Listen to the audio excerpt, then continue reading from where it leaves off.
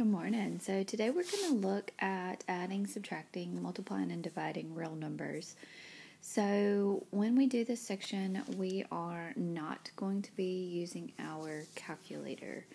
So I want y'all to just kind of get comfortable with this a little bit. So if we have a number line, on that number line, in the middle of that number line, we have a 0. Everything to the right of that 0 is going to be positive numbers. And everything to the left is going to be negative numbers. Okay, so when we add and subtract, we are actually having sometimes to look at the signs of the values. So when we add and subtract real numbers,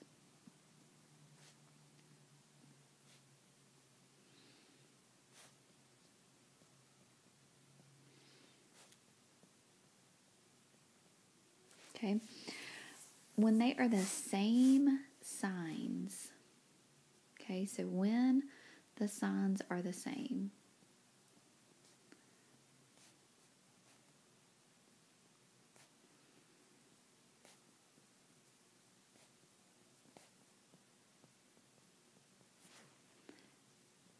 we are going to add the two numbers together. Okay, and then we're going to keep the sign.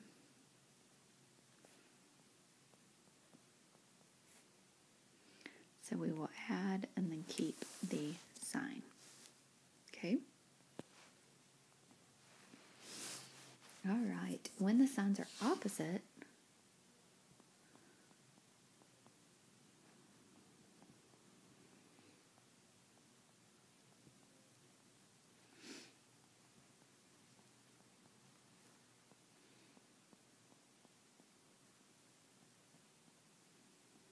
you are going to subtract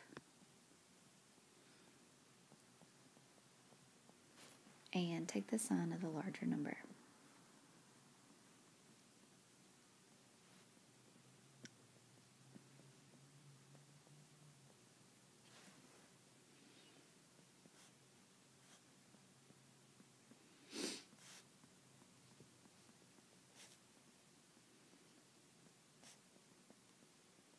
Okay, so also anytime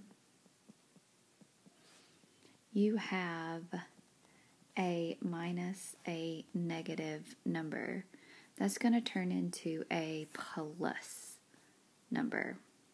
Okay, so anytime you have minus a negative number, it's going to turn into a big addition sign. Okay, so let's do some examples here.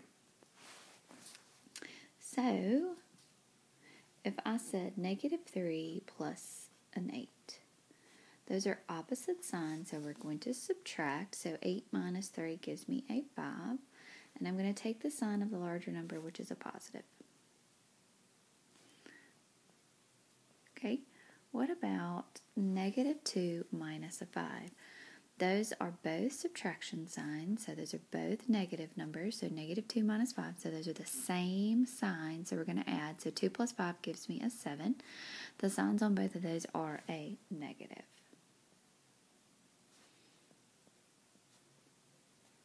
Okay, so what about negative 1 minus a 3? Now, so negative 1 minus a 3, same sign, so that's going to give me a negative 4.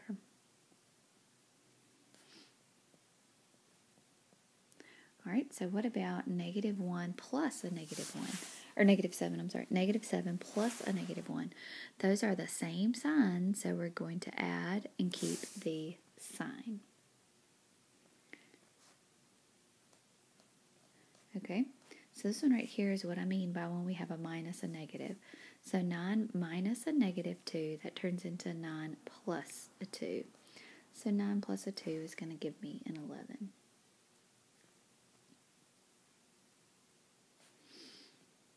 So negative 12 minus a negative 3. So negative 12 minus a negative, so that minus a negative right there turns into a plus a 3. So negative 12 plus a 3 is their opposite sign, so we subtract and keep the sign of the larger number, which is going to be a negative. Okay.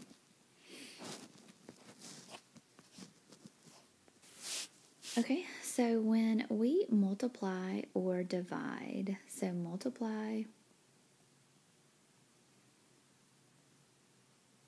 or dividing real numbers,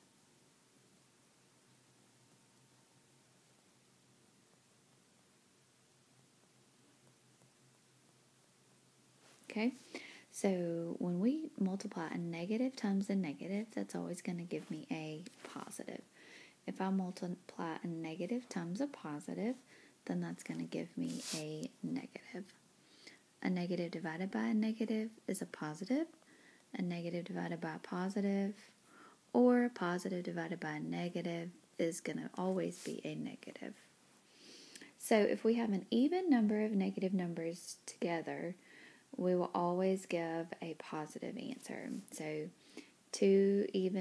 So there's 2 right here, so a negative times a negative, it gives you a positive.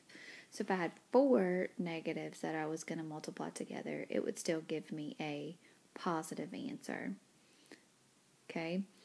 If I was to multiply an odd number of negatives, so 1, 3, 5, 7, 9, it's always going to give me a negative number. Okay? All right. So, let's do an example here. So, 4 times a negative 2. So, the parentheses right here are touching each other, so that means multiplication. So, 4 times a negative 2 gives me a negative 8. Negative 3 times a negative 6. A negative times a negative is going to give me a positive. It's going to give me an 18.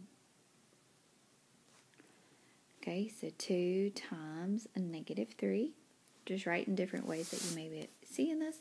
So 2 times a negative 3 is going to give me a negative 6. A negative 2 times a 5. Negative times a positive is a negative. So 2 times 5 gives me a 10.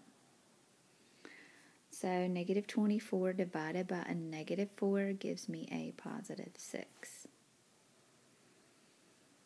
All right, negative 3 times a negative 1 times a negative 2 times a negative 1. So there's 4 negatives here. So 3 times 1 is 3, 2 times 1 is 2, 3 times 2 is a 6. Okay, so an even number of negatives always gives a positive answer. Okay. Last thing in this section is the rules of exponents.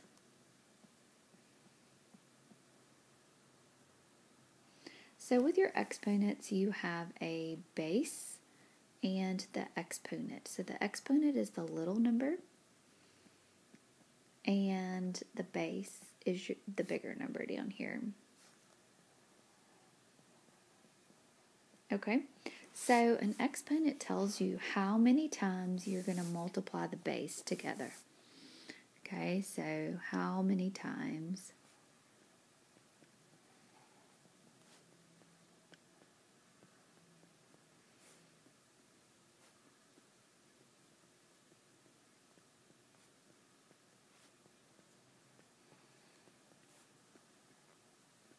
Okay. So if I had a 2 cubed, that means I'm going to take my base 2 and multiply it 3 times. So 2 times 2 times 2. So 2 times 2 times 2 gives me an 8. Okay, so here this is a negative 2 cubed. So that means a negative 2 times a negative 2 times a negative 2. So there's 3 negatives, so my answer is going to be a negative. So 2 times 2 is 4, 4 times 2 is an 8. So it's going to be a negative 8. Alright, I want to show you this one because it changes a little bit. So do you see how this is a little bit different than this one right here? Right here, the base includes the negative here. In this one over here, the base is not going to be included with that negative number. So what this one says is negative times your 2 squared, pretty much. So negative, so that's just say an imaginary 1 there. So negative 1 times 2 times 2. So this is going to give me a negative 4. So anytime there is a parentheses around the base like that, the negative is going to be included in the base. Okay? When there's not, it's not going to be included. Okay? All right, so that is section 1.4. So now you're going to be able to do your homework. If you have any questions, please let me know.